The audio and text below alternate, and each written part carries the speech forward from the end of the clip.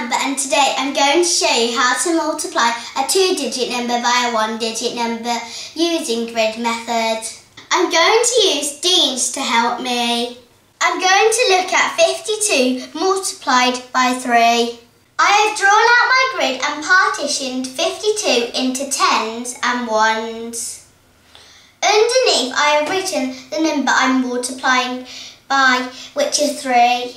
I'm going to use the Deans to help me work out 50 multiplied by 3 and then 2 multiplied by 3. The first thing I need to do is make 52 using tens and ones. For the 50 I need 5 tens rods and for the 2 I need 2 ones cubes.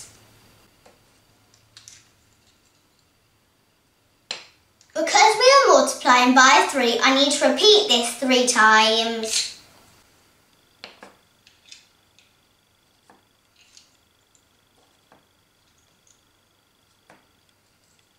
We now need to work out how many tens we have and how many ones we have.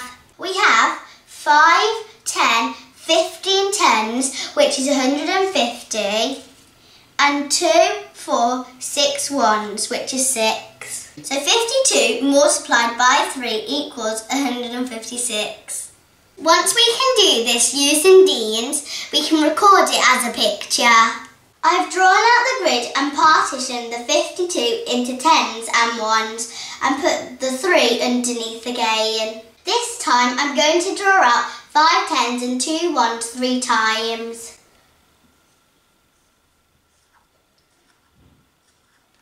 Again, we can see 50 multiplied by 3 is 150 and 2 multiplied by 3 is 6. So 52 multiplied by 3 is 156. We can also show this without the Deans.